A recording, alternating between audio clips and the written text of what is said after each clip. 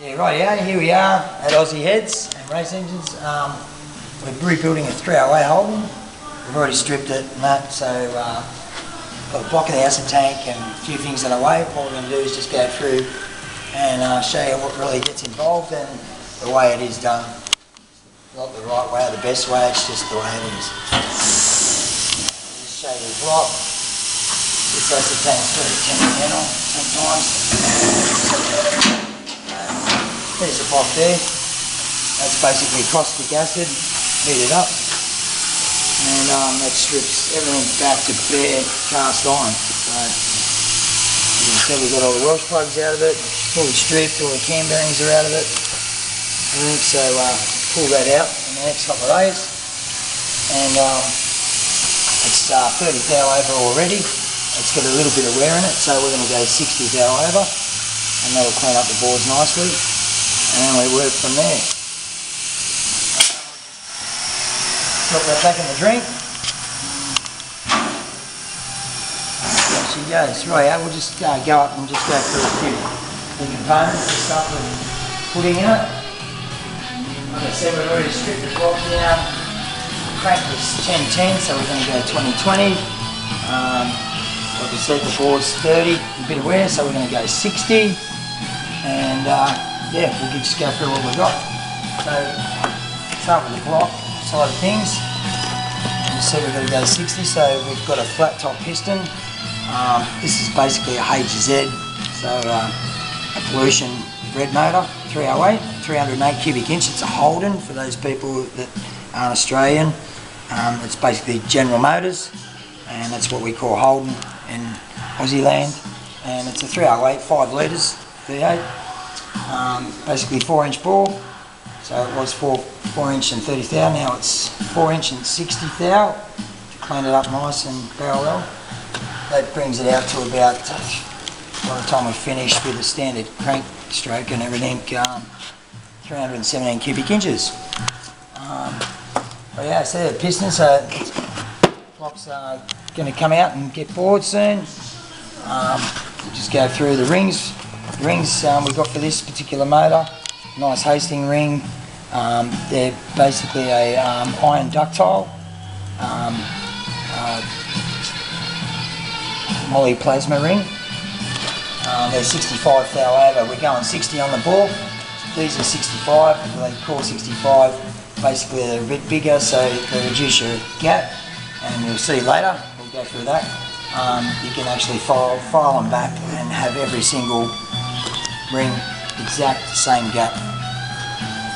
There we go. I've got a neoprene, aftermarket neoprene rear main seal for it. It is a rope seal, but we can run this aftermarket type. The rope seal just puts a lot of drag on the crankshaft. They're a good seal, but put a lot of drag on the crankshaft and actually cause a little bit of lack in the horsepower. Anyway, we go through from the pistons to the main bearings. Got a set of 20 thou undersize because the crank's getting ground undersize. What these are is a angular groove, and what it is that's basically that runs in the cap. You've just got quarter groove either side. That's where most of your when your crankshaft turns, that's where basically your minimum point is when the crank rides up the bearing, so that's where maximum oil pressure will be, and they're very good performance bearing. Go to the big end bearings. So got the crank all cleaned up too, so getting that ground. Same as the King's high performance, using the heavy duty bearings. Really nice bearing, that American bearing, but they make them for Holden, so that's what we roll with. Yeah, I know, American, yeah, but it is Aussie. We'll make it go our way. Yeah, Durabond, they're a really excellent cam bearing. That's what your cam bearings are. Once the block's all final machined and everything, we can put them in nicely and the cam slips through. There's 5 mains. They're very similar to a Chev. 308's very similar. Yeah, so we got a timing gear set, Rollmaster. It's got 9 keyways in it. Rollmaster's Australian brand. It's all steel with a true roller chain, and it's got 9 keyways in it, so we can advance and retard the cam timing. There's all your degrees there. When we do an assembly, we can actually dial in our camshaft perfectly. So that's vital in assembly. Got some rod bolts. We're going to close and own the rods later on. Got a very nice harmonic balancer. Full steel configuration compared to the standard cast iron one. It's nicely degreed there, so it's a very, very nice harmonic balancer. And once we get all that sorted out, all that stuff will be balanced. We've got a set of conrod bolts. We're going to close and own the rods, like I said. Timing cover that come off the engine was sad, so just got to buy a new one, mate. You just can't muck around with this stuff. Now, to make this thing go, apart from the good compression we're running with the flat top pistons, is this Lenati camshaft. It's a 68203. It's got about 280 degrees duration, about 235 at 50 thou. Pushes over ½ inch lift. So because we're going over a ½ inch lift, that's roughly about 12.7 millimeters. This is 540 thou. Lift on the exhaust, 522 on the inlet. So, because we're going over ½ inch lift, we have to run the double valve spring. The single standard spring just won't cop it. So, we'll go on that in a minute, but we have to upgrade everything. Here you go.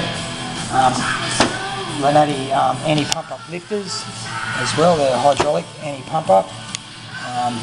Gone to a heavy duty 80 thou thick. It's 5/16.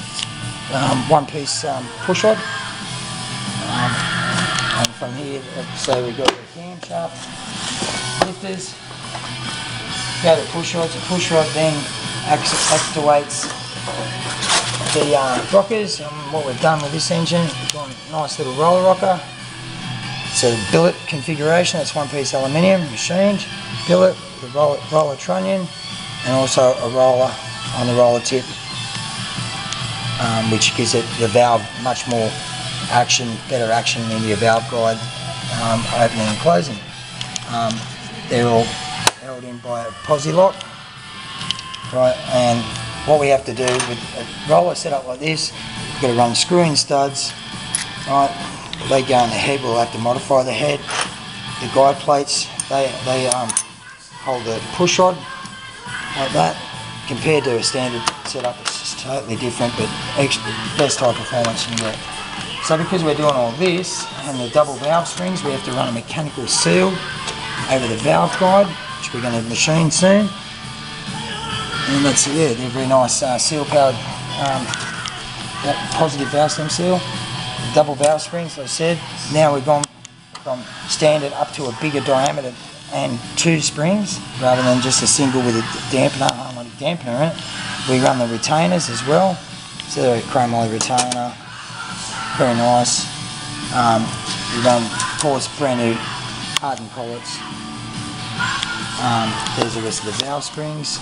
We'll spec all them out when we finish the seats and the heads and get all our valve spring pressures exactly the same. So basically, also, to top it all off, 16 brand new valves. They're L34 size. The inlet standard are 1.5 inches. These are 1.6, so 100 thou in metric terms, you're looking about 2.5 millimeters bigger in the head. With the inlet valve, standard they're 1.750, so 1 3/4 inches. These are 2 inch and 20 thou, so you're looking at 270 thou bigger, which is like nearly what 7 mil. So it's a big lift in head diameter. 7 mil bigger and 2.5 on the exhaust. So that's where we're going to get our flow, and that complements the camshaft around. It's all about engines are so simple.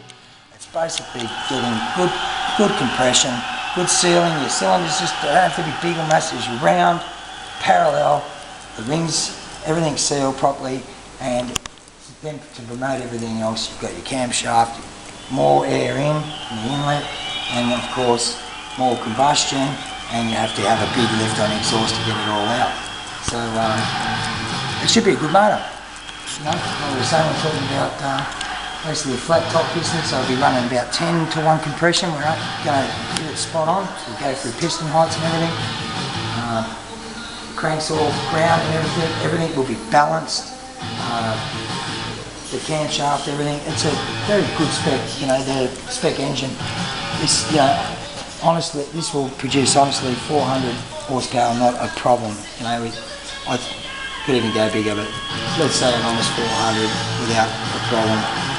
So we'll take it from there, and we'll skip over and do some machining on the heads in a minute, and show you how it all works. So we have to modify this stuff.